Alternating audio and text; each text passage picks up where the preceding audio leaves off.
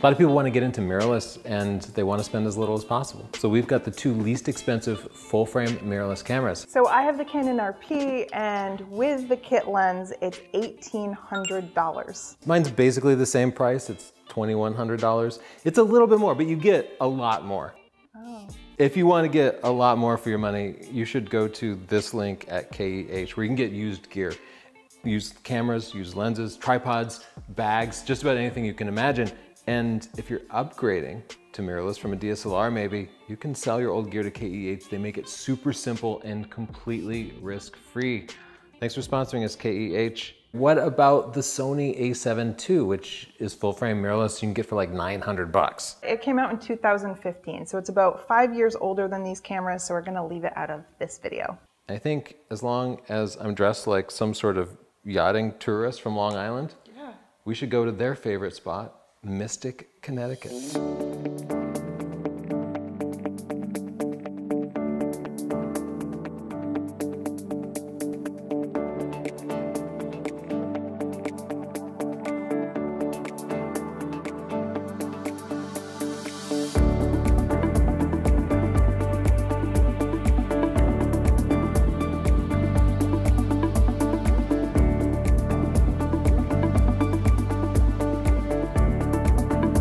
This is Mystic Pizza, where the famous movie was not filmed. You really believe this 30-year-old guy is gonna leave his wife and live happily ever after with you? You're living in a romance novel. It was actually filmed on the Stonington Borough, which is close to here. Anyway, today we're playing tourist here, and we're gonna be taking test pictures, and first we're testing the image quality. So we're gonna be shooting at the short end of our lenses, 24 millimeters for me, and the long end, 240 millimeters, to see which lens is better. I have only 200 millimeters, but my camera is so much better, it's probably gonna look better anyway. The confidence, the confidence.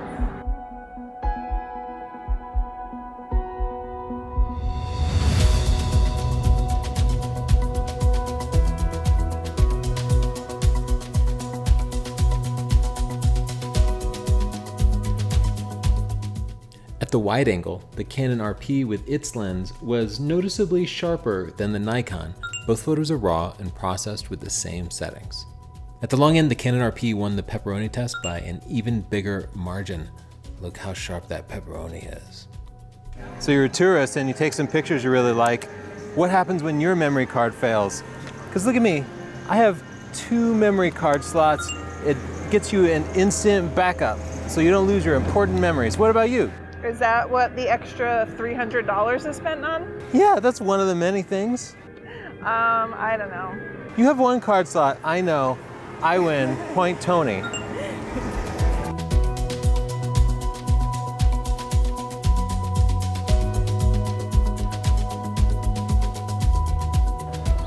You want to see how close you can focus? Sure. I got closer zoomed all the way in. Looks the same. I think I'm closer. Yeah, it's a negligible difference. That's what you always say when you lose.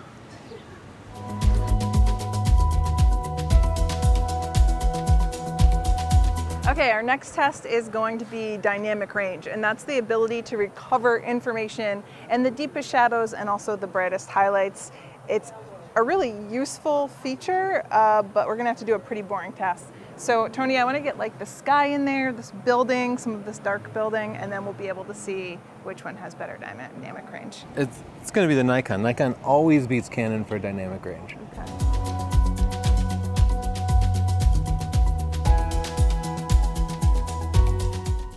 Zooming in, we can see the Canon still shows significantly more sharpness, especially on the high contrast edges where the Nikon begins to fall apart. Let's raise the exposure force stop so we can peek into the recovered shadows.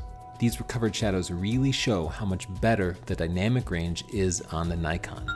Next, we're going to test the accuracy of the face and eye autofocus. So I'll take some portraits of Tony in front of the beautiful Mystic Seaport, and we'll see how it works. Can I be in the photo with my best friend?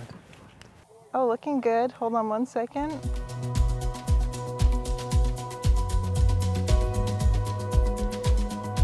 I'm going to try it at 240 millimeters. Get that bokeh. Yeah. I've got to get really far away.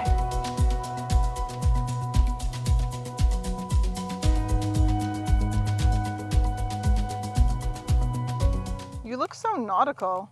I dressed appropriately. Yeah, you really planned. I planned too. I wore some high heels so that I wasn't shooting up at you as much. You probably could have put another 6 inches on those heels. Yeah, probably.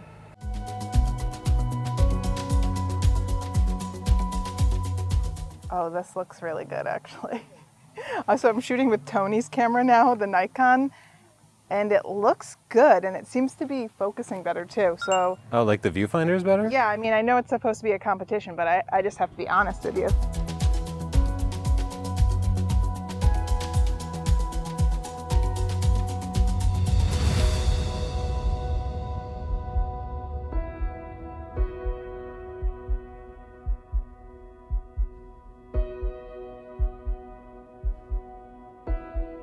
The skin tones on both look great, but the Nikon has a little bit better exposure for my face. I think the Canon's about 2/3 of a stop underexposed.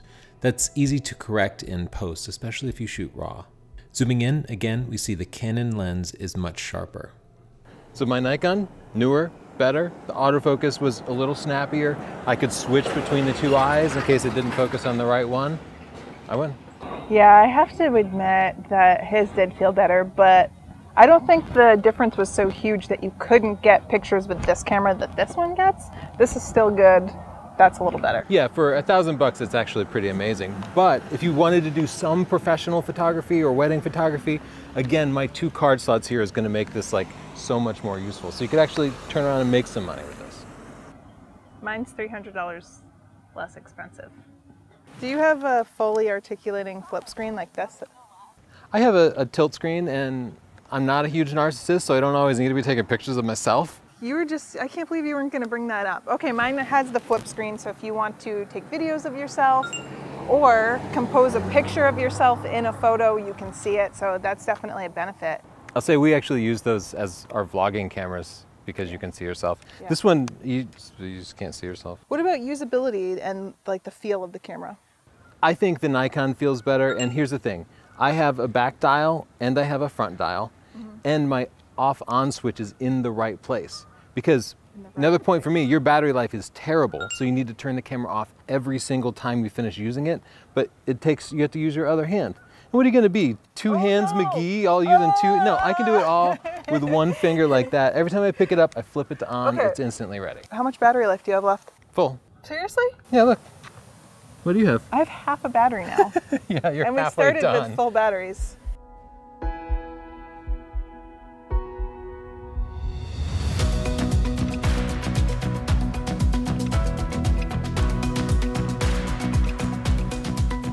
Okay, our next test, we're going to be walking down this dock and taking photos of one another to see which camera handles autofocusing with movement better. And so you might run into this type of situation with some sports or something like that. It's not too extreme, but we'll get a good idea of which one has a better autofocus. Yeah.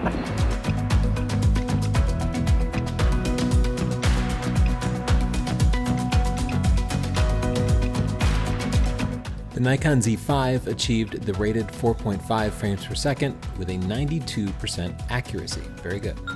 The Canon only got 4 real-world frames per second with an 83% accuracy, so not quite as good as the Nikon. So you got a fresh battery. You want to see who makes the better video?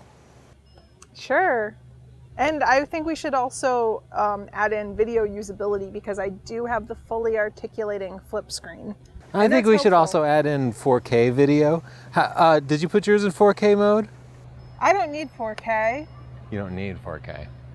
And I also don't have 4K. So. Okay, I have 4K, but full disclosure, it has like a pretty heavy crop, which means I'm gonna lose wide angle. If you wanna do wide angle, you have to switch back to HD. But for things like telephoto work, it's really nice.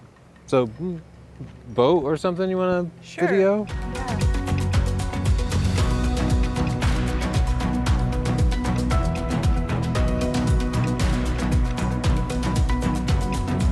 For our away subjects, the Nikon's 4K video and crop offer vastly more detail.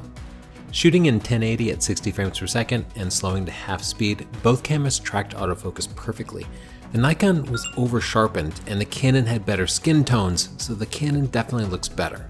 The Canon RP's video quality was good enough for most people's purposes. The Nikon Z5's 4K definitely looks sharper.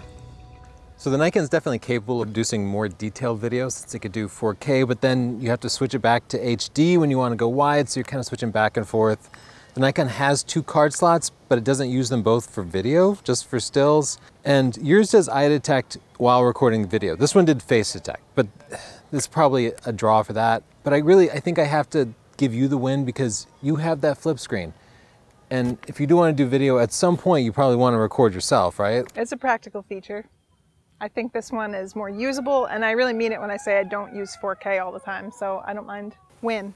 A lot of people want to get low light photos, but they don't want them to look like garbage. So it's important to be able to use a slower shutter speed.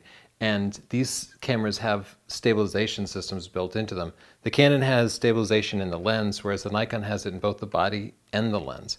So I'm going to use what I call the rule of doubles. We have a video on that to see which of these can hand hold at longer shutter speeds reliably.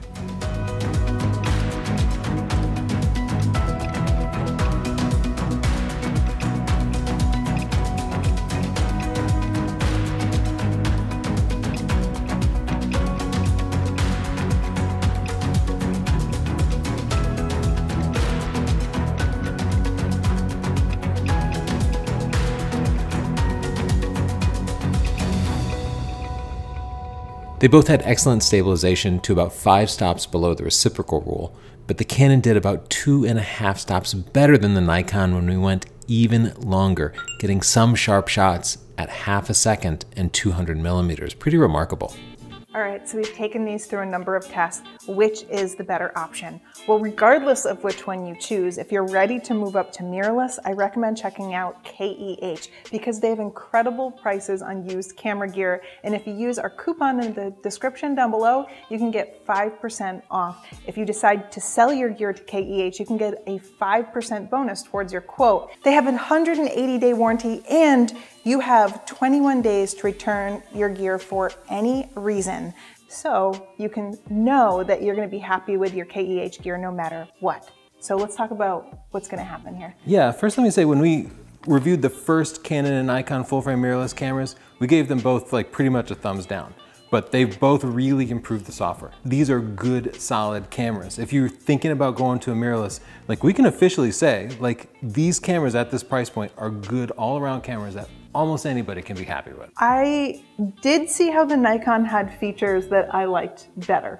Yeah, if you're a professional shooter, if you want to make money, this has the 2 card slots. And to me, if somebody's paying you, you definitely need to have an instant backup. But if you want to take video, this has the fully articulating screen so that you can film yourself. It also means you can more easily take photos of yourself if you're in a group. So I feel like really it's kind of a wash. They're pretty much equal. Yeah, maybe you identified with one of these cameras more than the other, but I would be happy to recommend either one of these cameras. The Canon puts an extra 300 bucks in your pocket. The Nikon, I think, is a little bit more camera, and kind of you get what you pay for, but they're both good. Yeah. Sorry, it's not more dramatic. Wish it could be more dramatic, but you really can't go wrong with either of them. I hope that you liked our review. If you do, please consider giving us a subscribe and liking the video, and stay tuned for more of our reviews. Thanks, KEH. Bye.